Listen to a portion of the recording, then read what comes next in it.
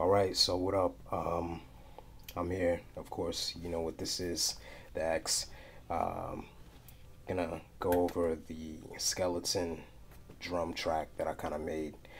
Um, let's go over some of the sounds that I had.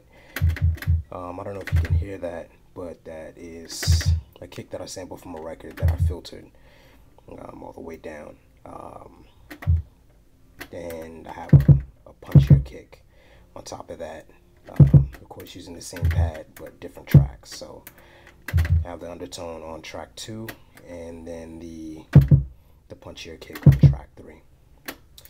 And then I have a snare, and then another snare. So track 4, snare, and then another like rim shot type, or it's actually I'm sorry, it's an attack from another snare. And then on track 12, I have some hi-hats, of course, which I'll go ahead and pan a little bit later. So kind of like to break it down. The reason I have everything kind of like on the same pad throughout the different tracks is because it makes it easier for me to layer. The way that you layer on the X is, of course, different than you would on an MPC, because MPC has like a simult mode. The way that you can layer or stack drums in the X is by simply, having the sound on a pad. Like I chose this for the pad here, and on track 3, and on track 2, I have this filter drum here.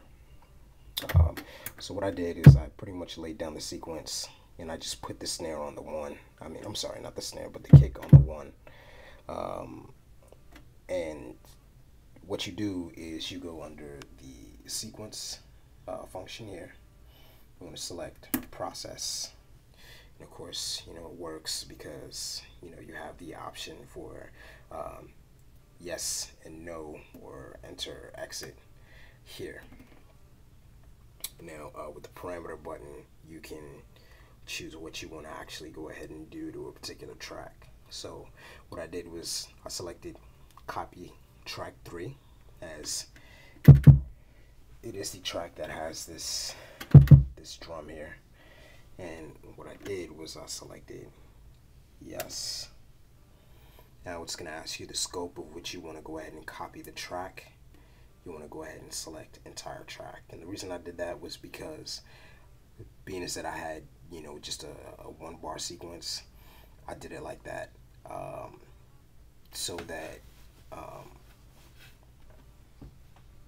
there wasn't too much going on. You know what I mean? So I selected the scope as entire track, selected yes, and it gives you 2 paste options. You can either merge or replace a track. I chose to merge because I'm going to be layering the sound on track 3 on top of track 2. So I selected merge, select yes, and then it gives you the option to select the destination track.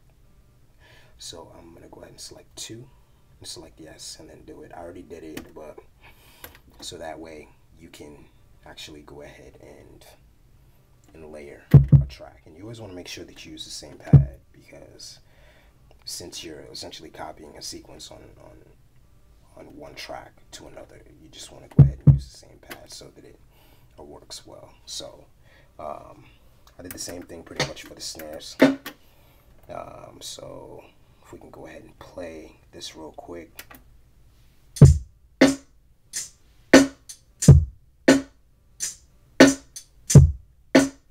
So that's kind of the skeleton track that I had.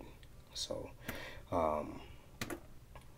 so I'm going to go ahead and mute 3 so that you can hear the undertone under there. So, and started off a 1-bar loop, and then what I did was I just went ahead and appended this out to actually 4 bars. So it goes all the way out to 4.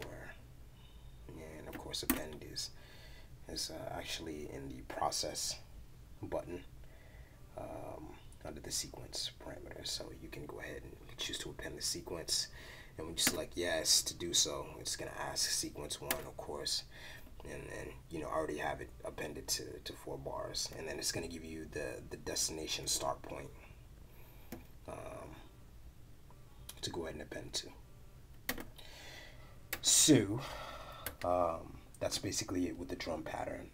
Just basically it was just snare on 2 and 4, and then just a kick on 1, and I'll go ahead and explain why I did that. But let's go ahead and find a sample real quick.